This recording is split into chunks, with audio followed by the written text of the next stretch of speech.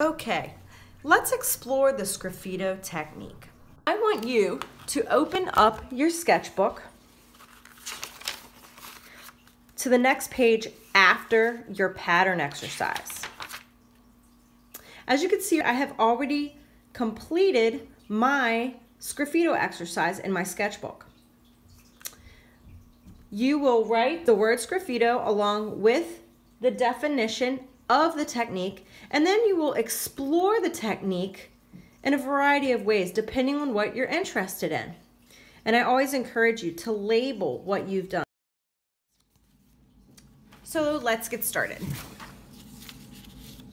Again, you'll be doing this in your sketchbook, but I'm using a piece of paper since I have already completed in my sketchbook. So, as you can see, I have crayons laid out here. You're going to take your black crayon and you're going to lay it to the side. I would also like to address, I notice very often in art class, students always want the pointiest crayons, the fresh crayons, like my pink and brown crayon right here. But once you start getting into more advanced techniques, it's actually better to just wear your crayon down. Let the paper peel off. This is my favorite crayon color. I use it all the time. The paper isn't even on it anymore. You can actually use the point of your crayon, the back of your crayon, you can use the sides of your crayon. It gives you way more surface area to work with, and that's something to keep in mind. So please don't ever discard your crayons just because they're really short or the paper is really dirty or the paper peeled off, okay? So I'm using my real crayon set today. All right, let's begin. So as I mentioned, you want to choose bright colors. When you color on your paper, you don't need to color the entire page. Remember, in my sketchbook, I only colored little areas because I want to experiment. Now, I want you to use crayons on this part. I'm going to color really hard here, okay?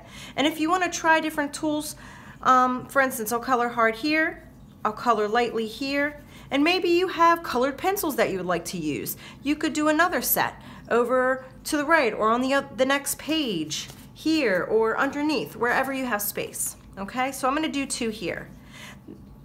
Then I'm going to do a third one where I'm going to switch the colors up. I'm going to do something different. Now, you don't have to be really careful with this. You can get really messy with it if you want, okay? But one thing you do need to do is cover in the spaces. I don't have any of those peekaboo spots. I don't have any white paper peeking through. That's important. Now, once you get used to this technique and you learn how to plan out your design ahead of time, then you can start playing around with leaving some spots open on the paper. But for now, let's just keep it simple since we are learning this technique and playing with it.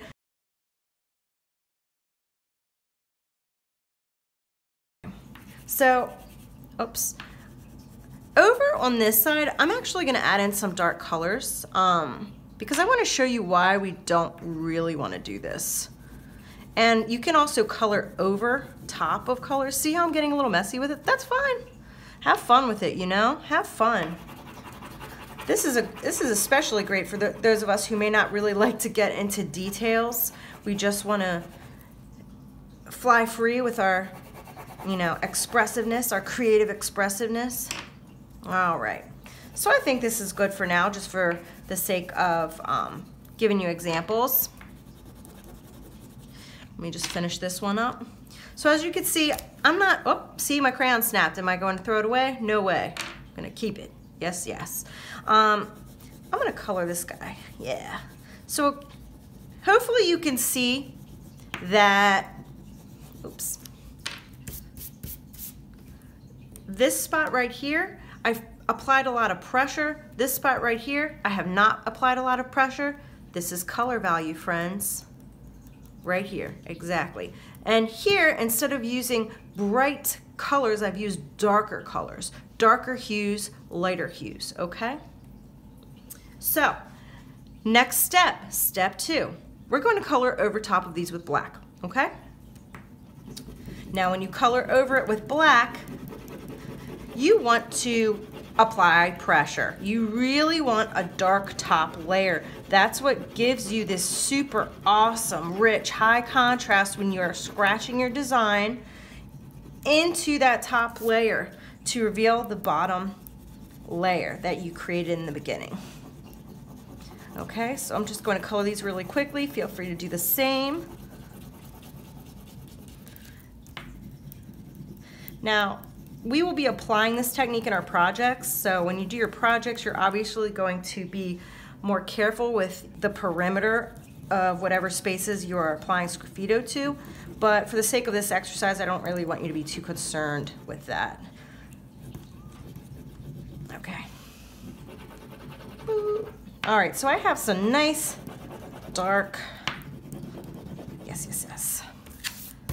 Some nice dark black blobs on my paper now. So this is where we get our toothpick. I've given you all 2 toothpicks because sometimes these snap. So better to be safe than sorry. This is where you can scratch any design in, okay? Now, I'm just going to scratch some nonsense in, okay? I don't want to take a lot of time, but see what's happening here? Now this one's a little harder to see.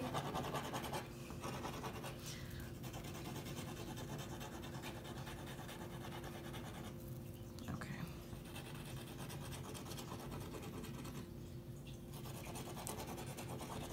All right.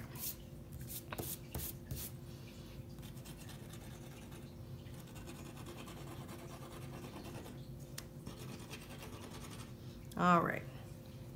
So this is the result I got with my crayon. Now, if you're using colored pencil or if you're using a different brand of crayons, we can actually all get really different results.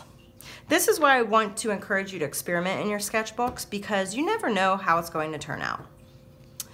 So this is where you decide, what do you like the most? Write notes in your sketchbook so that when you are working on your final project, you have something to reference to help you to remember what worked, what didn't work. For instance, in my sketchbook, when I did not press hard on my base layer, it actually turned out looking really cool. It looked more pastel. Whereas on my practice sheet, it did not.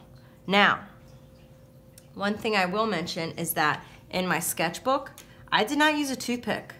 I used a paper clip. Remember when I asked you earlier, why do you think we may experiment with different tools? Well, the reason is because you can get different results, different effects.